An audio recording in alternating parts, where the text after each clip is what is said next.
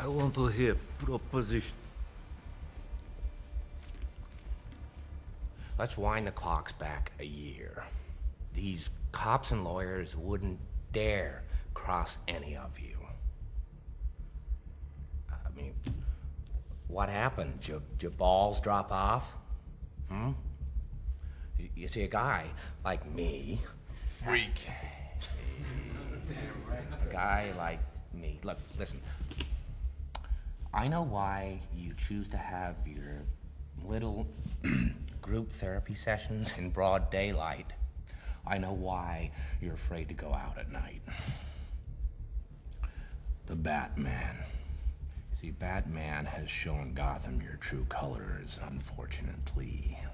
Dent, he's just the beginning. And as for the television's so-called plan, Batman has no jurisdiction. He'll find him and make him squeal. I know the squealers when I see them. And What do you propose? it's simple. We kill the Batman.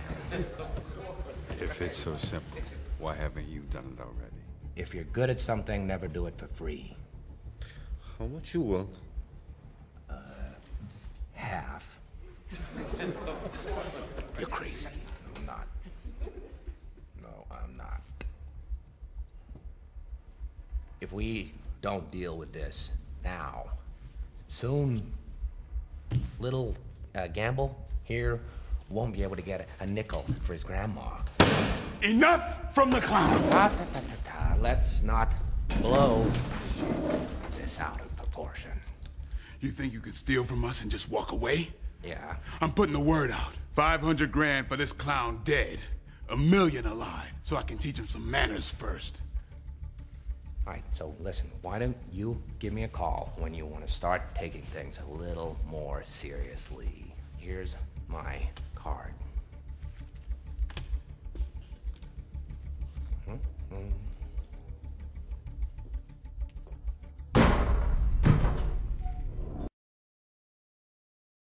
We've just seen the Joker try and negotiate with the mob, so let's explain the game theory. There are a couple of interesting quotations in this scene. One is when the Joker explains that he's going to kill the Batman, the mob asks him how much he wants, and the Joker explained he wants half of all their profits. The mob thinks this is a pretty funny and ridiculous offer, but they can't just simply reject him, because the other element of the scene is that time is of the essence. The Joker explains that if they don't deal with the problem soon, that Gamble or anyone else won't have any money to spend at all. So the game has three components. One is the Joker and the mob are bargaining over a share of the profits in return for the Joker taking care of Batman. Another part is if they don't agree, if they can't come to an agreement, then slowly they're going to lose their entire criminal operation. Batman and law enforcement are actually gaining ground, and therefore the mob is going to end if they don't come to an agreement.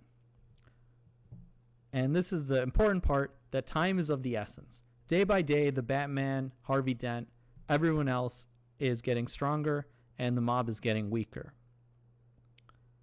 So these three elements define an alternating ultimatum game, where the mob makes a proposal, the Joker can either reject it or accept it.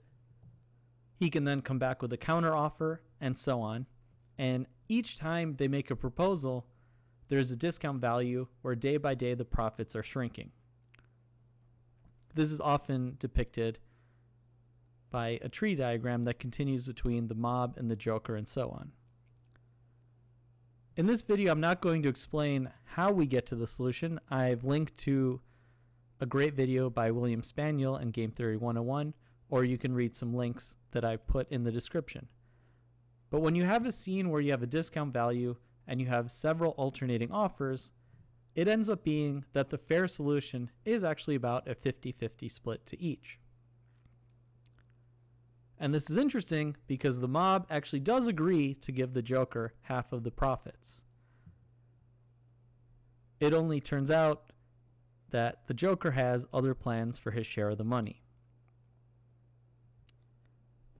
Thank you for watching. Please subscribe to my YouTube channel. I make videos on math and game theory. You can also check me out at my blog, Mind Your Decisions, or follow me on Twitter at Presh Talwalkar, and get my books on Amazon.